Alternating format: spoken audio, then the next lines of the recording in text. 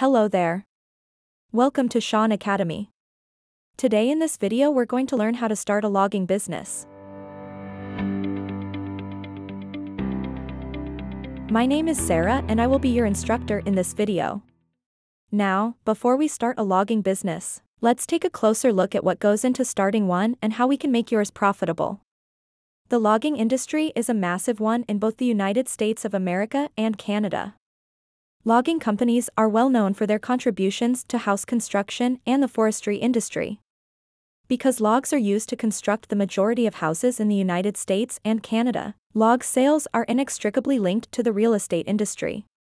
Starting a logging company may appear to be a costly venture, but it is extremely profitable. It is capital intensive due to the cost of purchasing logging equipment and obtaining licenses and permits.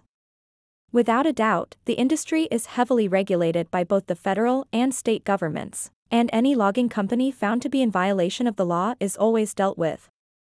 Starting a logging company necessitates careful planning and preparation. You will need to obtain training, which could include a degree in forestry or a college diploma in forestry management. The truth is that no matter what type of business you start, you must conduct market research, economic and cost analysis, and, of course, feasibility studies. If you do everything correctly before starting your logging business, it won't be long before you break even and start smiling to the bank. Step 1. Research the industry. Logging companies purchase and lease log harvesting equipment and vehicles, which they then use to fell trees. The trees are then transported as saw logs to small businesses such as sawmills and pulp mills, among others.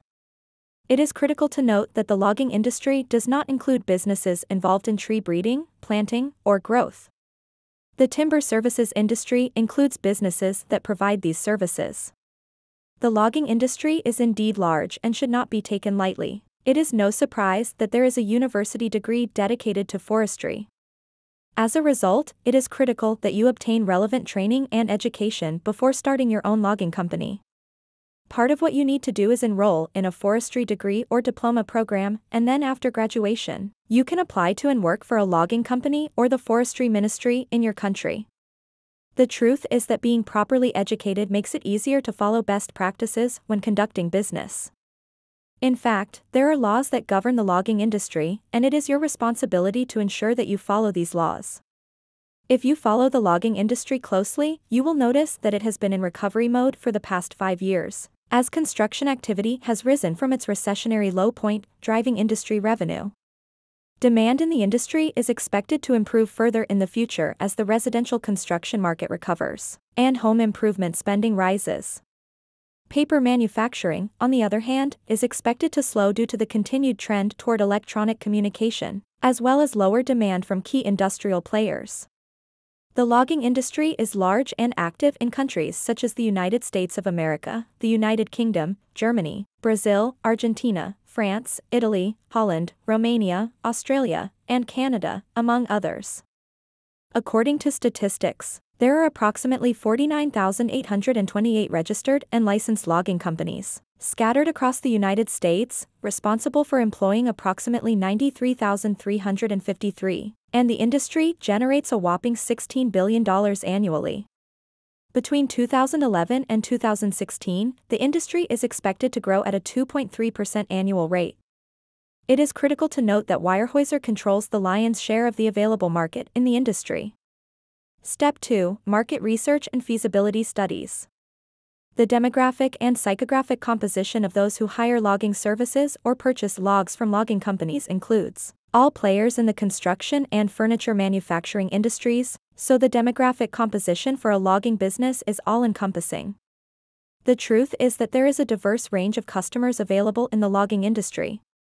In essence, your target market cannot be limited to just construction companies in your area, but must include all players who use logs in the city where you have a business presence. If you are considering starting your own logging business, you should broaden your target demographics.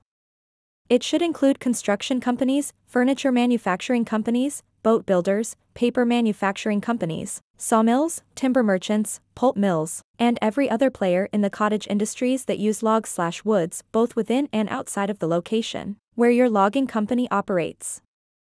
3. Determine which niche to focus on. It is safe to say that there is no niche market in the logging industry. All players in the industry primarily engage in the purchase and leasing of log harvesting equipment and vehicles, which are then used to fell trees. The trees are then transported as saw logs to small businesses like sawmills and pulp mills. A logging company, on the other hand, may decide to focus on any of the following in addition to their core services: softwood logs and bolts, hardwood logs and bolts, pulpwood manufacturing, cutting timber, transporting timber, producing wood chips in the field.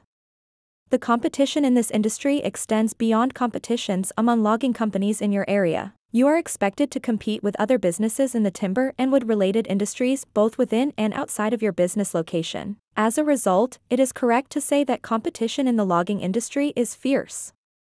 The truth is that regardless of the level of competition in an industry, if you have done your due diligence and properly brand and promote your services or business, you will always make headway. Simply ensure that your workforce can provide thorough logging services, that you deal in-demand logs, that you can provide excellent customer service, and that you understand how to attract and reach out to your target market.